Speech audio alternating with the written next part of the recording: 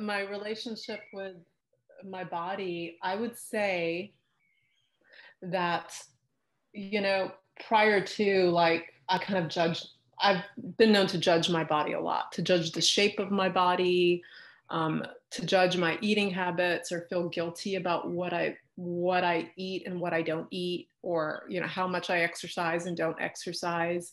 And I think looking at things through the Ayurvedic lens, I think I was able to accept that, okay, this is the shape that my body is in because this is, you know, this particular prakriti, or that's how I was born.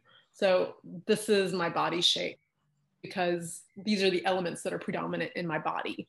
And that gave me like a different lens for accepting my body.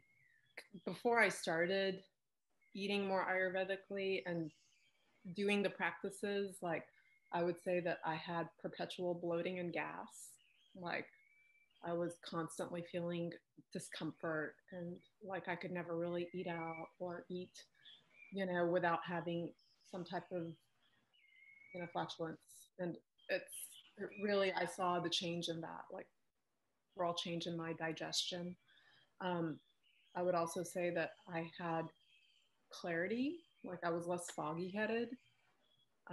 My meditation was deeper in the morning. Like, it was easier to get into that deep place. Um, yeah, there are so many different benefits, but I would say those are the three things that I really, really noticed. And I had a rhythm in my day too. And that was really nice. What was the most impactful aspect of the course for you? I think the pace that it went was very impactful. I think it didn't ever feel like it was forced or like too much.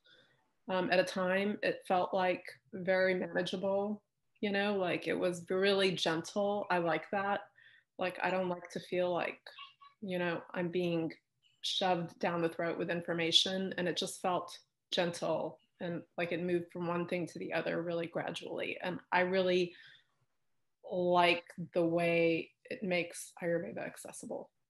I want to tell people that, you know, if people are wondering if they should do this course and if they're curious about Ayurveda, then they should do it, because it really makes a difference when you have a loving presence kind of gently guiding you through these practices, you know, to gently watching you through it. And I keep using the word gentle, but that's that's what I feel, because you're so gentle with how you bring it into people's lives, and it just feels very accessible and sweet and nurturing. So